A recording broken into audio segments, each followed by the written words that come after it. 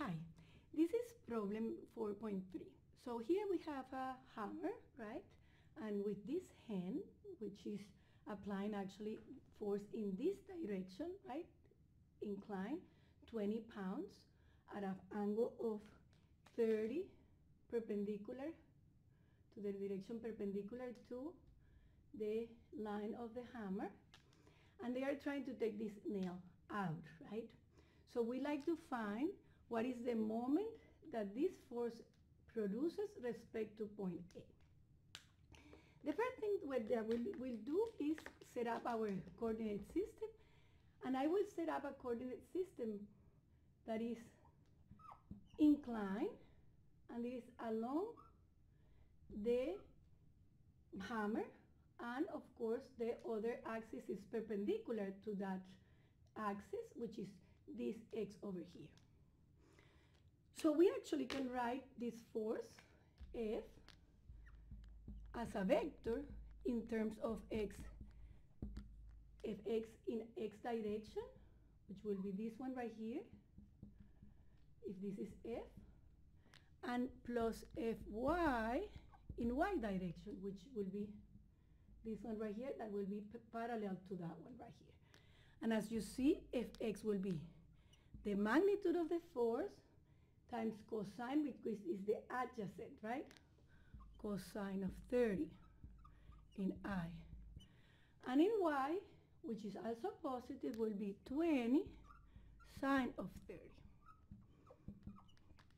So this is my force in pounds as a vector in terms of its components.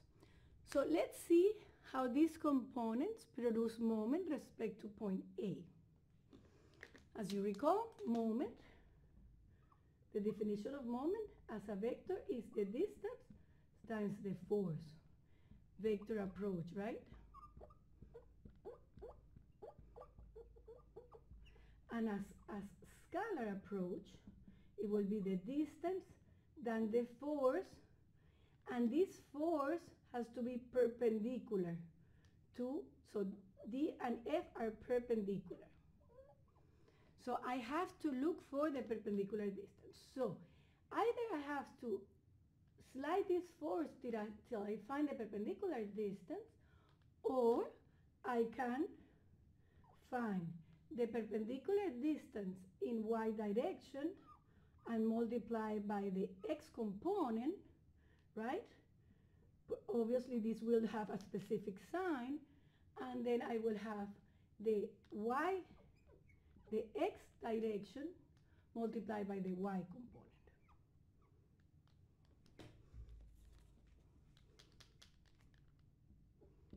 And this is the approach I will use for this problem.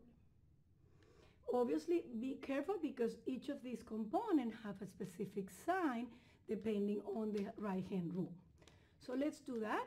So my moment will be equals to, let's find the distance for the X components, will be the Y distance. So as you see, this component right here, which is the X component, is the distance will be this distance right here, and this is 18. As you recall, we place our hand right here is where I'm taking the moment.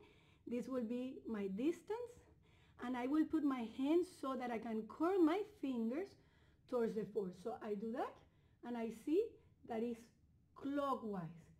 If it's clockwise, this moment is negative, because as you recall, this is X, this is Y, and counterclockwise will be positive, and clockwise will be negative, right? So in this case, I have 18, curl my fingers to Fx, and I get clockwise.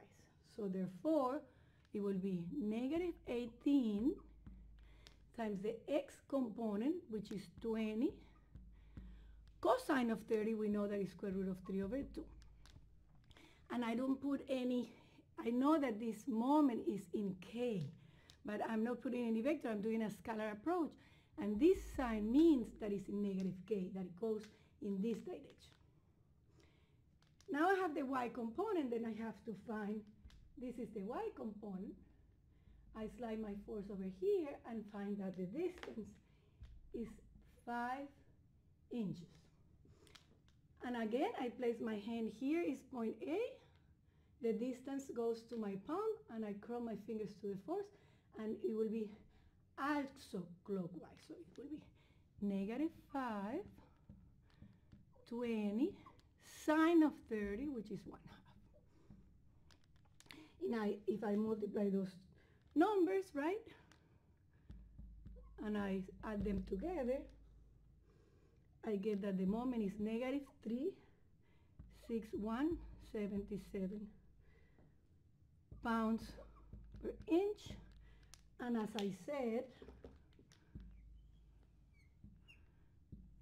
this sign over here means that the moment is clockwise. And this is the solution of this problem.